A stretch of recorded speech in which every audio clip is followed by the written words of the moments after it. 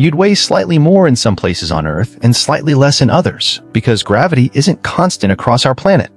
Earth isn't a perfect sphere. It's actually an oblate spheroid, meaning it bulges at the equator and is flattened at the poles due to its rotation. This means you're farther from Earth's center at the equator and closer at the poles. And since gravity weakens with distance, you experience about 0.5% less gravity at the equator than at the poles.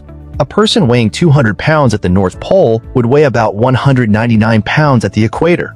But distance isn't the only factor. Local geology matters too. Areas with dense rock formations or mountains have slightly stronger gravity, while regions above underground caverns or less dense materials have weaker gravity.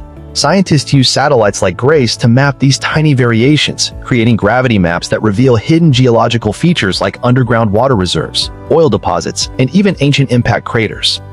The weakest gravity on Earth is found in the Indian Ocean near Sri Lanka, while the strongest is in the Arctic Ocean.